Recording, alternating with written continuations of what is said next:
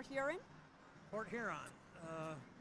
It's a long trip up there. They've got kind of an odd arena. It's got just seats on three sides, if I'm not mistaken. The one end doesn't have seats. They might have one row for handicap, but it's kind of a rundown arena. It could use a lot of work, I think.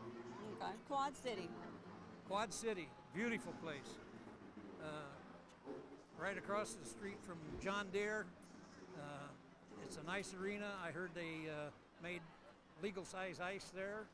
They extended the ice this year, so I would like to get back up and see it. All right. Kalamazoo, they're not in the league anymore, but... Kalamazoo, that was a nice place to go. We loved it. It's a close drive, hour and 45 minutes, you're there. The fans was terrific. Best fans of any of the teams that I know of, and I hated to see them drop out. I don't know if they're going to be able to make it into the higher league, but I guess the only thing you can do is wish them the best of luck, but I'm sure they'll be back in the league in a couple of years.